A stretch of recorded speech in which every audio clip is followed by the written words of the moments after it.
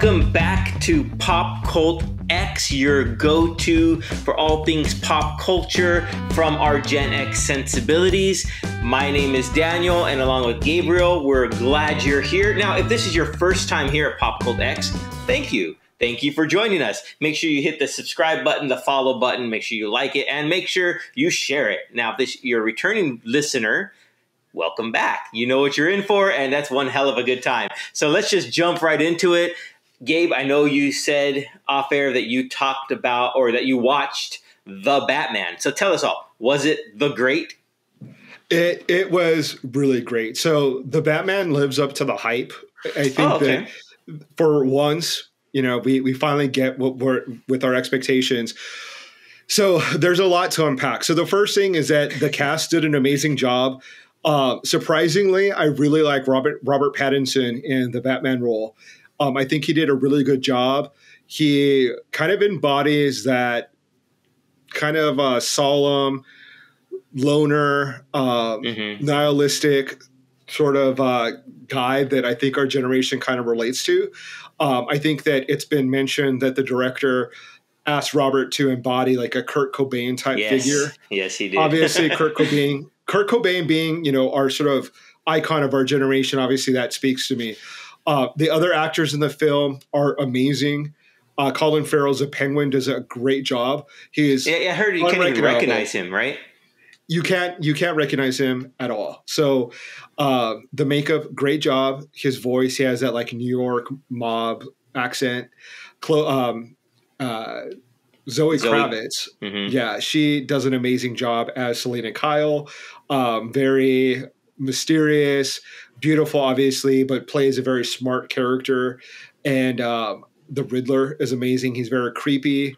Paul Dano, yeah. Paul Dano, yeah. And he plays, you know, without ruining it, they do a take on the Riddler that is kind of unique and original in the sense that it's not comic book esque in the not sense a flashy green suit. Is that what you're saying? Yeah, it's not Jim Carrey. It's very you know, real life crime. It's like based off of real life crime. So the movie itself, like the aesthetic is kind of if you were to marry a detective noir film with a serial killer kind of movie, and then mix in like the superhero aspect of it.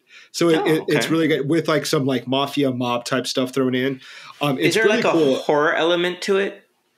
Horror in the sense that like Silence of the Lambs is scary because it's like the you know real life monsters versus made up monsters. Gotcha. So in that sense, it is creepy. It is scary. It's definitely not for kids, I would say. I think that it's definitely for teenagers and up. So it's not like Batman Returns or what's the one with the bat nipples? I always forget the Joel Schumacher version of Batman where it's like super for real. Is that Batman Forever? Batman Forever. The George Clooney version? Yeah. So I think that one was maybe more for kids with the colors and the aesthetic. This one is a little bit more for adults, I think. I think that it really appeals to, I think, probably our generation of that Gen X because it has a Nirvana soundtrack. So there's one particular Nirvana song that is sort of the theme song for the Batman, and that's Something in the Way by Nirvana. And it really sets the tone for the movie. I think it kind of encapsulates the personality of Bruce Wayne in this particular film. And it's really great. I don't want to ruin the movie with a lot of the plot points, but it definitely is a detective movie in line with Batman being a detective, you know, being a crime detective and partnering with Commissioner Gordon and I was going to say he's also someone else that does a great job in the film. Yeah, I heard Jeffrey Wright was phenomenal as Lieutenant Gordon in this movie, right? Yeah, yeah. And so it's just a really good like crime, mystery, suspense / superhero movie. Cool. And it is 3 hours long. So if you don't, you know, maybe that's why I haven't watched it yet. Plan on making a trip to the restroom like halfway through, or don't drink a lot of soda before you go in. But it's a great film. I highly recommend it to anyone who hasn't seen it yet. Well, I hear there's a great car chase scene in it, and that the Batmobile is just fantastic. And I read somewhere that they modeled it after Stephen King's Christine. Yeah. So the killer car, you know.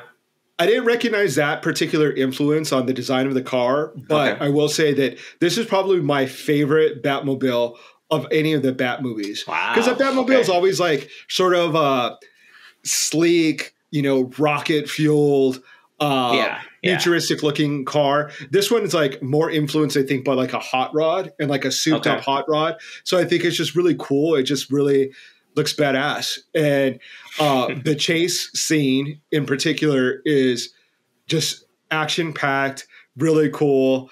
Not over the top. It's almost realistic in the sense that you could actually see this happening in real life. So it's really cool. Now, did they mention in the movie, did they ever refer to Selena Kyle as Catwoman? They don't. So that's another thing that's interesting is that her outfit is, you know, it alludes to the fact that she's a cat burglar, that she is a thief, just like that she sneaks in. The other series, yeah. Yeah, with Anne Hathaway. Yeah. She does refer to herself, I think, at one point when she says, like, the bat and the cat. So it kind of refers to that. She has cats. She says she takes in strays. So you know it's Catwoman, but she isn't she's not, you know, as everyone refers to the Batman as the Batman. She isn't like the Catwoman, but she is very cool.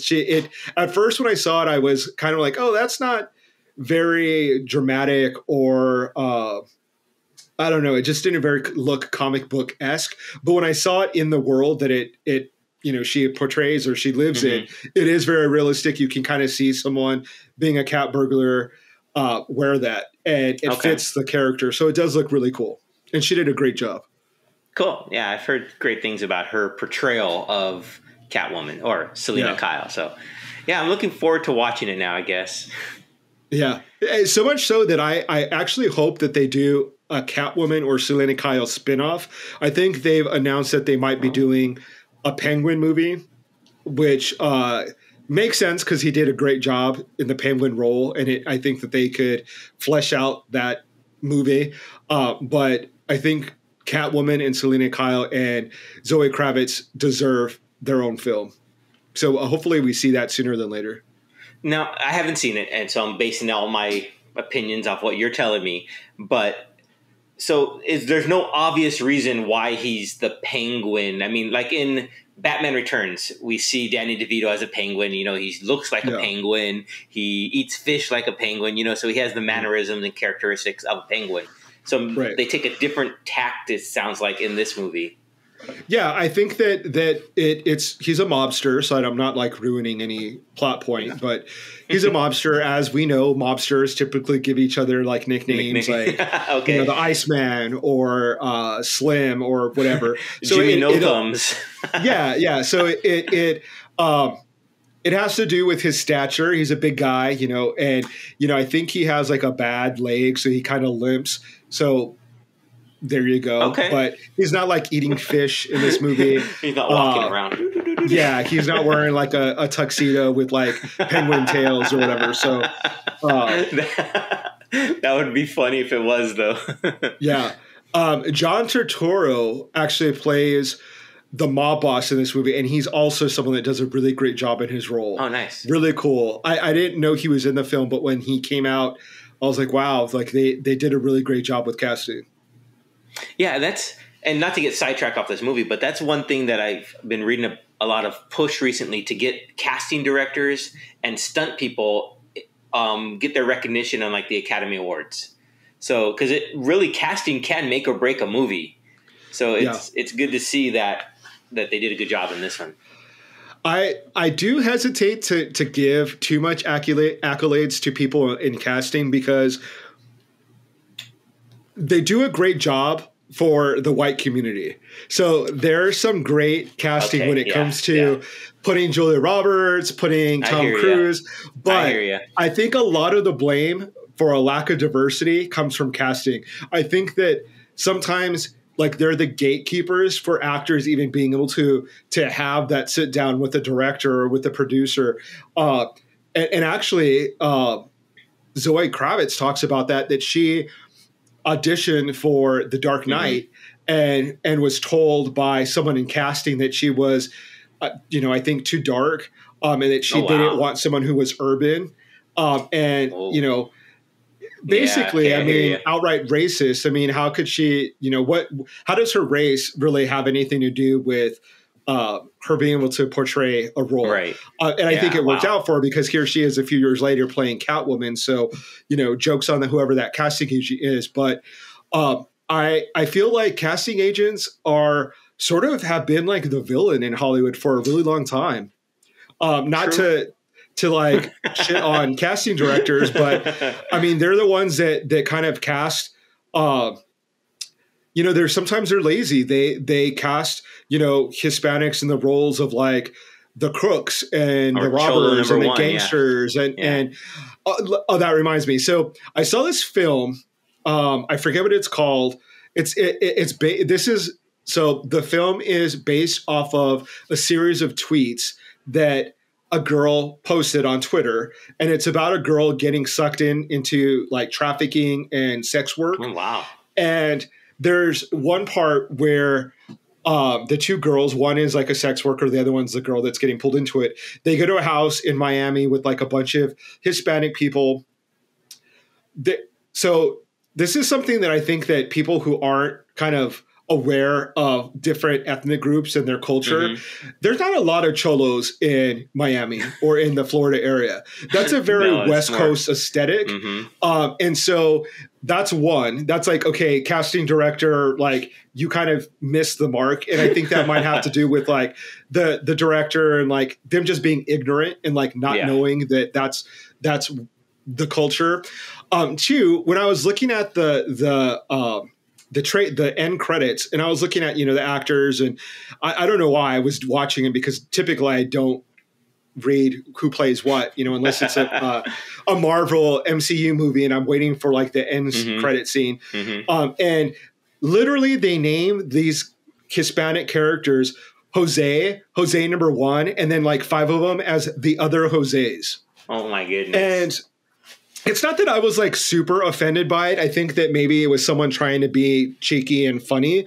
But imagine if they did that to someone in like the African American community. I don't think they would have the same reception. And I think that right now it's acceptable in a way that they don't get as much pushback, or they're not as they're willing to still put us in that light as Hispanic people. And that's a shame. I think that the people who did the movie are probably open to the main character is an African-American girl. So I think that it's not like just a bunch of white people that's made this movie, but it is disappointing that they kind of did such a stereotypical thing, like unnecessarily. It could have said, John number one, because they're Johns, like they're paying for sex. Or it could have been, client number one, client number two, gangster, whatever. But the fact that they like are sort of making fun of like a stereotypical name, I was just like, it was cringy. It was annoying. And so it could have at least went with Juan. Like it was annoying. It was, I caught it and I was like, gross. It was stupid. So that's kind of like when I think of casting directors, I still think of that. I still think of the people that are, like John Leguizamo saying he had to play gangsters coming up.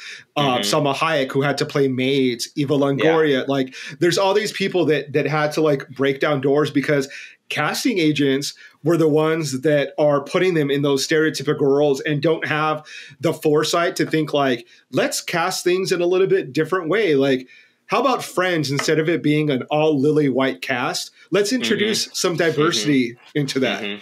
And I'm not putting all the blame on casting directors. A lot of it has to do with production and directors and the whole system itself. But I'm not ready to give them any kudos and pats on the back until I see a lot more diversity when it comes to casting. So I think you calling them gatekeepers was an excellent term, because they can be. So yeah, well, and especially when you hear so much from people of color that say that they audition for a role and their feedback is like, oh, we're not really looking for an urban type. And it's like, is that all you see from people of color? Is like, you don't see that there are like people of color that are cowboys or that are Ivy League educated people, or like, is that all you see? Is that like we're hood and ghetto? Like, because that's what you're saying. That to me, that's the message that you're putting up. Where is that coming down from? Like you said, is that mandated from the producers? Is that I think it's their personal bias. I think that it's their bias and it's lazy. I remember taking a screenwriting class at the University of Arizona my freshman year, and I had my professor or my teacher talking about stereotypes. And this is 95. And he said, as much as ethically we don't want to stereotype people because that's wrong, in movie making, it's easy and it's a quick way for your audience to understand the character. So if you want to have a quick, cop, make him Irish. If you want a priest, make him an Irish priest. That in continuation of that, if you want a crook, make him, Black, make him Latino. Make him urban, If you want a maid, make her Latina. So, and it's that thinking of like, it's quick. You don't have to explain the character. People think that they understand that character based off of an outward appearance. But it's just super lazy. And that's all, I think that's what it comes to, is laziness and ignorance. And it's boring as well from an audience. Like, we need to be more vocal as an audience and say like, that's really boring. I think that right now you see a lot of people that are, fans of pop culture saying like, I was never a fan of Friends because I couldn't relate to it because it was so unrealistic. Yeah. Like a group of rich white kids living in New York. Yeah. And you could have peppered it up with, New York, it's like the biggest example of the melting pot that America is. And you had nothing but white people on it. So I think there's been a bit of a pushback recently when it comes to series and casting and things like that. So I'll hold out until I want casting directors to get a lot of accolades. So until then, I'll wait in judgment and see, when we start seeing the norm being, some more creative casting, then I'll be like, okay, now let's go ahead and bring out the Academy Award for them. Yeah. But not yet. Not yet. Almost. Yeah. Well, it sounds like The Batman gets your PopCultX stamp of approval. So yeah, make sure everyone go watch it. Yeah. Yeah, for sure. Well, while you were spending 3 hours in a theater, I was spending about 6 hours on my couch binge watching all the episodes of season 4 of The Marvelous Mrs. Maisel on Amazon Prime, because thanks to you and recommending it, it is like easily one of my favorite shows ever. And season 4 did not skip any beats. It picks up right where season 3 left off, even though it was 2 years afterwards, real time. But it's just a fantastic show. It's like, for me, I described it as like I'm watching a story, but I feel like it's like my grand uncle Dan, who was from my that's my name. His name is Uncle Dan. He would like telling me the story of it, and I get to watch it unfold. It's that. I don't know if I want to say relatable, but it feels like it. It feels like they're my family and friends, and I'm watching them, and they invested me so much into their universe that they've created. And it's just such a fantastic show. Every single episode has been a real hit so far. I've enjoyed each one. There's 2 left in this season. It just makes me sad, really. When I read that, I was like, only 2 more? And then season 5, which comes out, I guess, whenever they release it, that's going to be the final season. So it's like, it hurts, but it's just so great. Have you caught any of the episodes? So I watched the first episode of this new season, so I'm super behind. But like you, I'm just so happy to be back with those characters. Yeah. They're especially, obviously, Mrs. Maisel. She's the lead of the show. But also Susie, her manager, I think steals the show. I love Alex Bornstein. I think she does such a great job with that character. Some of the other, I do like Tony Shalhoub. I like who plays the father-in-law, Kevin Pollak. Yes, Kevin Pollak is awesome. Yeah. Yeah, Moisha. Mm-hmm. Sometimes the two dads, I think, can kind of go a little into the caricature world. Like they're a bit a much. Little bit, yeah. I can see that. And so sometimes I'm like, take it back a notch. But Rachel and Alex, the two leads in the show, they do such an amazing job with just their delivery of their lines. Mm-hmm. They're so believable in their characters. And like you, it's just like seeing friends again. It's like these characters are so beloved. It's definitely an instant classic. Like it's a show that you're going to be able to revisit time and time again. I'm really excited to see where it goes and in the future, and sad to see the season end as well. Yeah, wait till you get to, I think it's episode 3 or 4. They give tribute to Brian Tarantino, who passed away in 2019, and of course, so they give tribute in the episode, and it's just such a fantastic piece of acting by Alex Bornstein. I won't give it away, but when you watch it, you're going to be blown away. It was very powerful, and it's more than marvelous, the whole season so far. And I've been really interested and invested in Michael Zegan's character, who is Joel Maisel, the husband, and his relationship with May, who's played by, I think her name is Stephanie Sue. I think, well, their relationship has been very interesting. And I'm really curious to see where he's going to end up with her.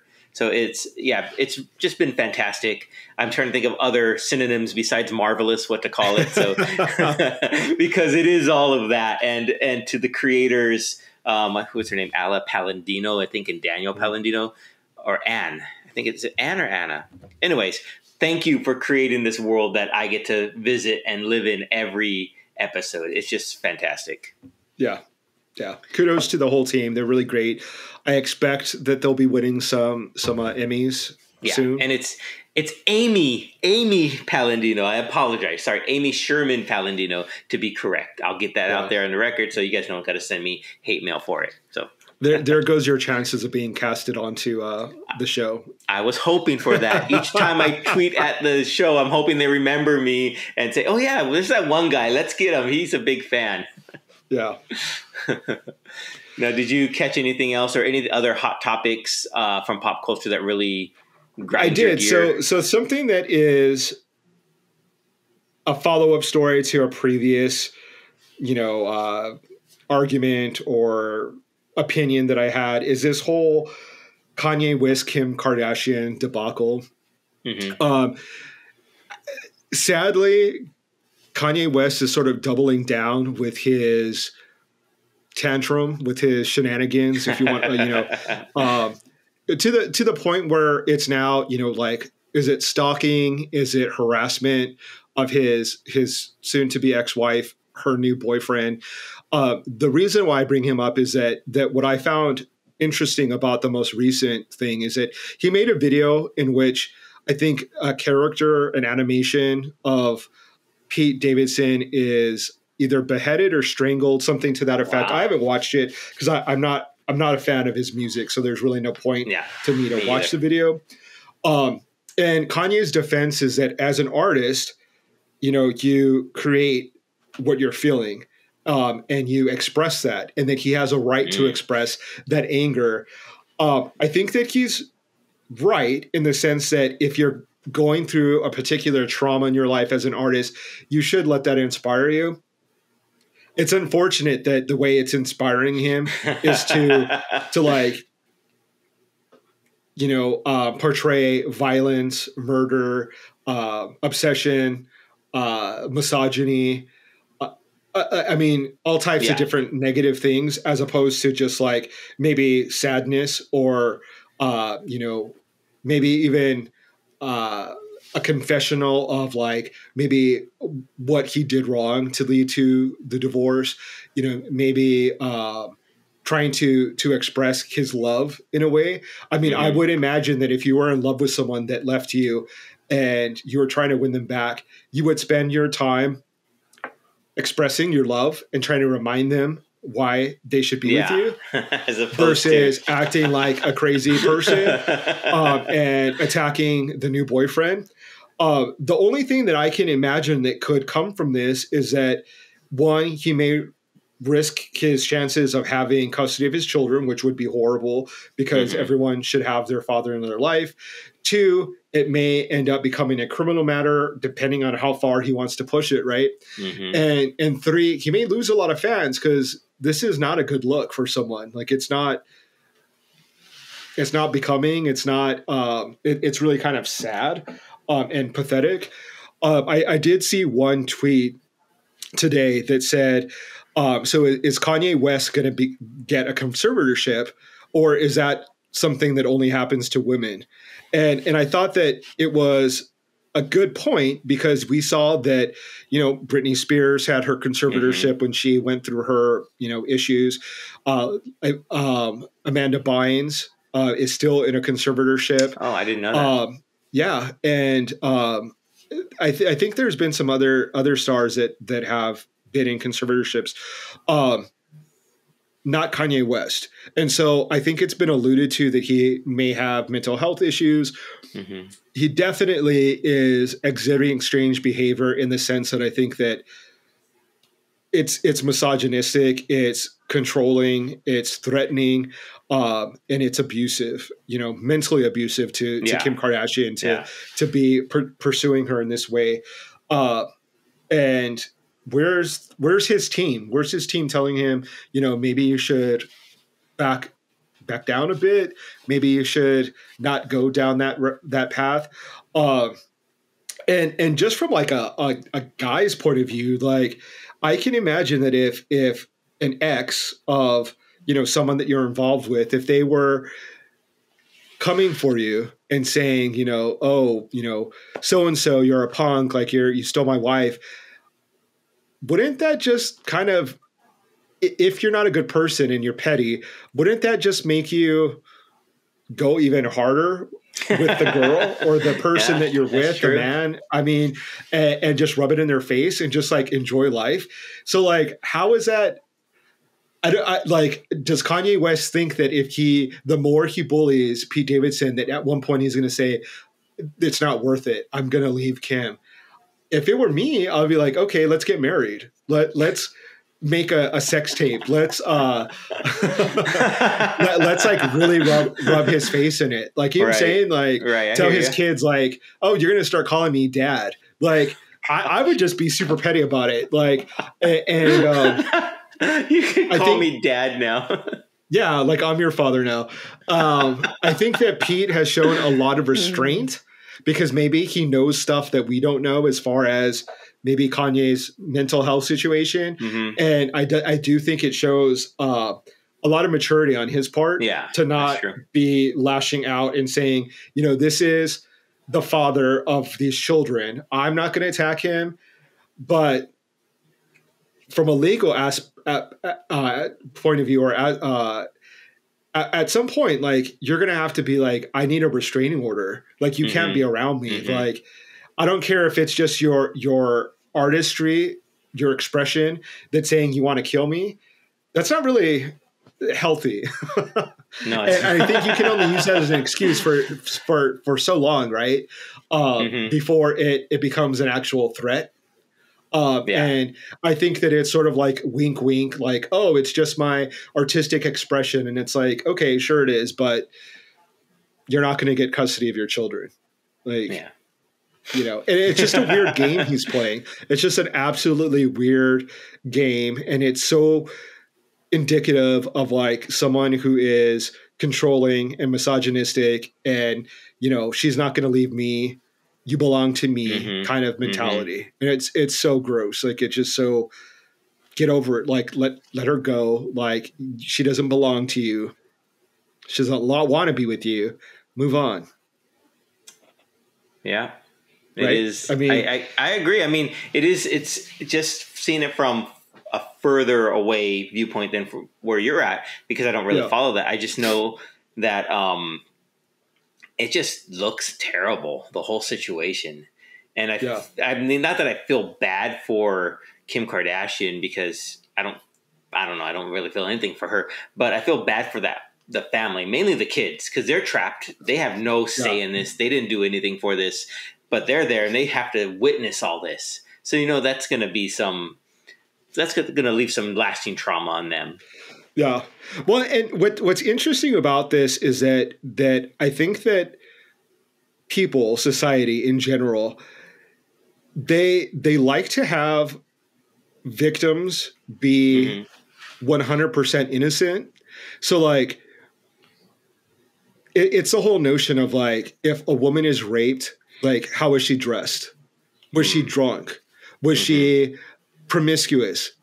Literally none of that has anything to do with the crime itself. Right. But that's how we look at things. It's like, okay, well, does she deserve getting stalked and harassed by her ex-husband because maybe she's not a good person? No. And I'm not a fan of hers, but imagine, like, it goes to show like what I think women have to go through when they go through divorces. And imagine especially if she profile was like this. Yeah. Well, imagine if she wasn't high profile and she was poor and didn't have resources, didn't have her own money. True.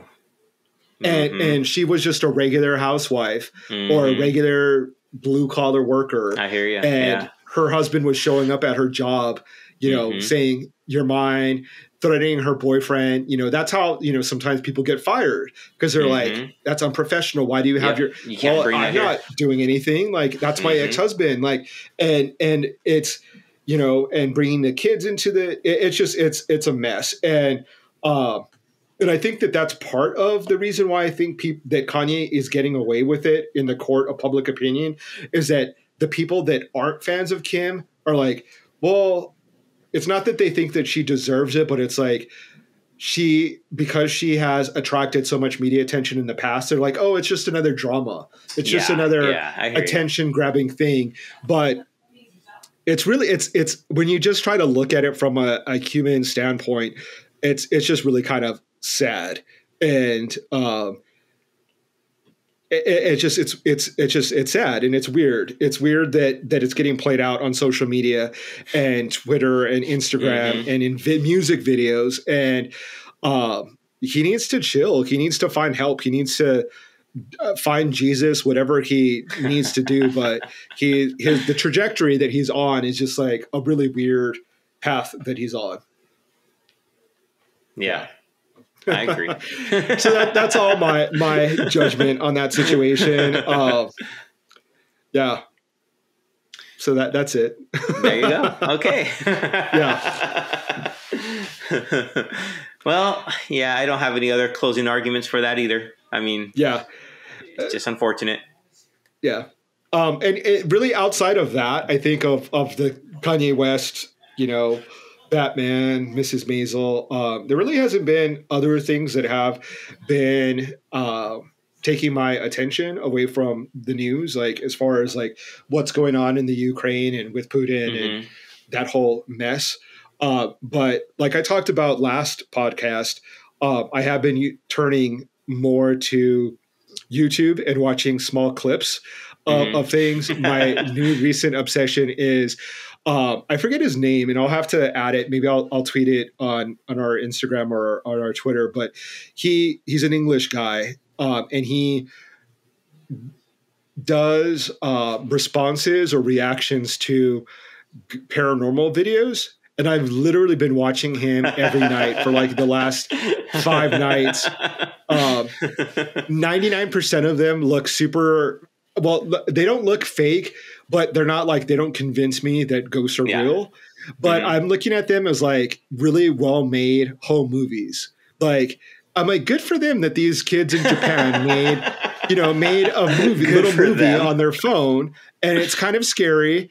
And it's almost like a little independent movie. Like, and I think that kind of speaks to the access that people have to, TikTok or Instagram or YouTube, where they can make little clips, like 5-minute, 10-minute mini movies that are really entertaining. I mean, it's sort of like how many people that watch like Ghost Hunters really think that they're hunting ghosts. Like, I mean, really, it's not. It's just like entertainment. It's just like And so I've been kind of obsessed with that. And it's fun. It's kind of spooky in one hand, but funny in the other way because his responses, he's an English guy, like you said, and it just, the English sense of humor is hilarious.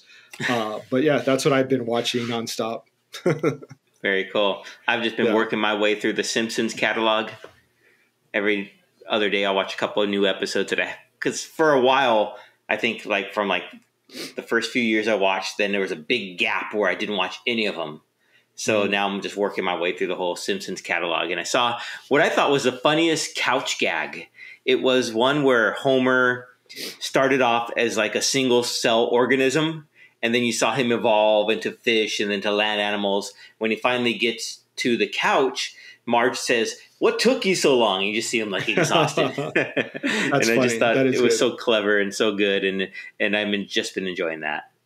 Nice. So. Yeah, I love The Simpsons. I think Levi's, just the jean company, clothing company, released their collaboration with The Simpsons. And I want to get a sweatshirt that it's Millhouse and it says like everything's coming up Millhouse. That's like one of my favorite quotes from the show.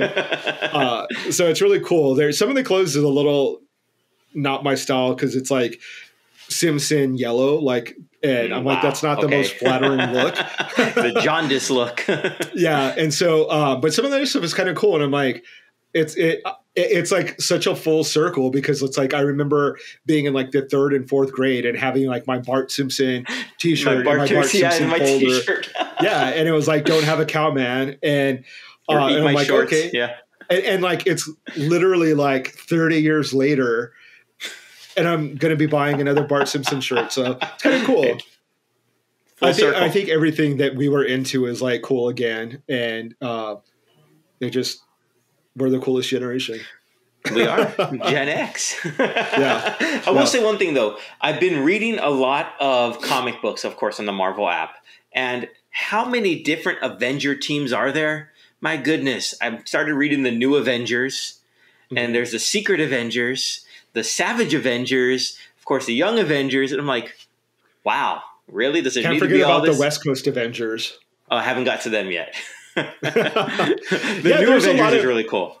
Yeah, there's a lot of iterations of the team, which I think is what's kind of cool because if you don't like a certain character, you can like go to the group without that doesn't have them in it. So yeah, and so I want to say that the new iteration of the Avengers right now has Ghost Rider in it, which is the Chicano version of Ghost Rider.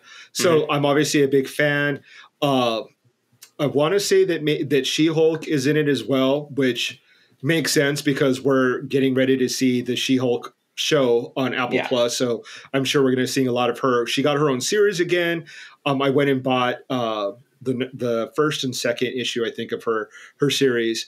So yeah, like the Avengers has a lot to offer. Let's put it that way. There's just a lot of characters. I mean, there's tons of characters that they could get into in the movies. So even though the particular, Captain America, Iron Man, Black Widow are done, they could come back with 20 more characters from the Avengers that would make really cool movies. So that's really exciting. Yeah. What other comics are you into right now? What have you bought? I've been buying a lot of what are they called when there's like I think it's like trade books. Is that what they're called? Trade paperback. Yeah, so I've been trying to snatch up as many of the Daredevil series that with Chip Zdarsky, written by Chip Zdarsky, that I'm trying to collect them all, Pokemon it.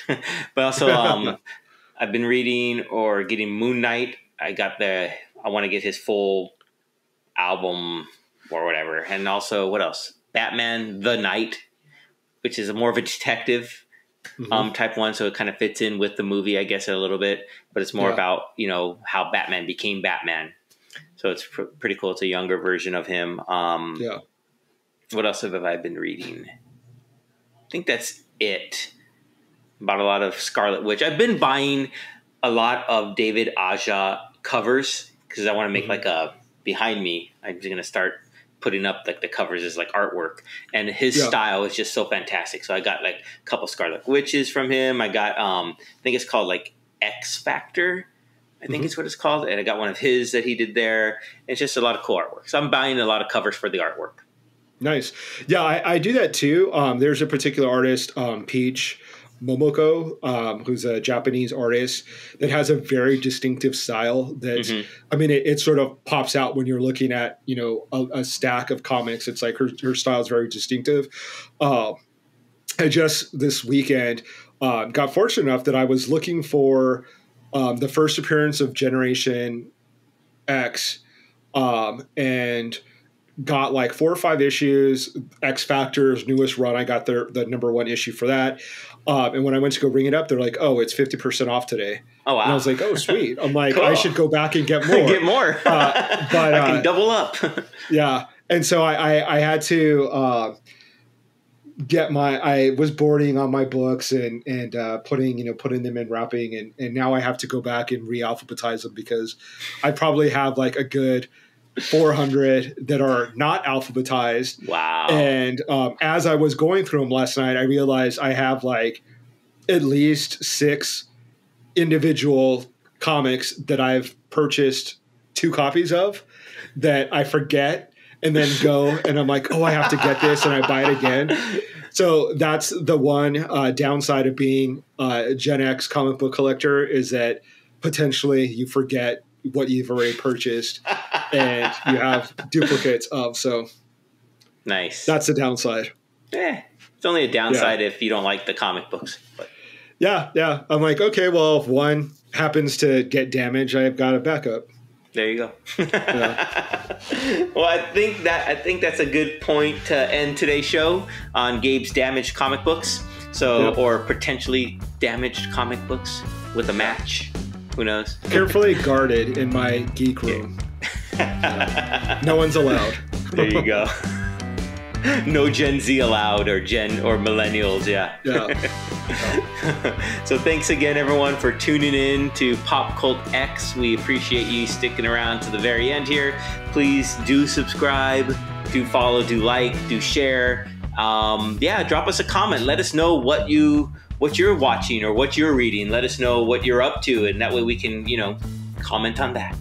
So, any final thoughts? Hit subscribe, follow, like, stalk us. There you go. Stop stalking Kim Kardashian and start stalking us. We can handle it. You hear that, Kanye? Gabe wants to be stalked by you. Okay. All right, everyone. Have a great week. We'll see you all soon.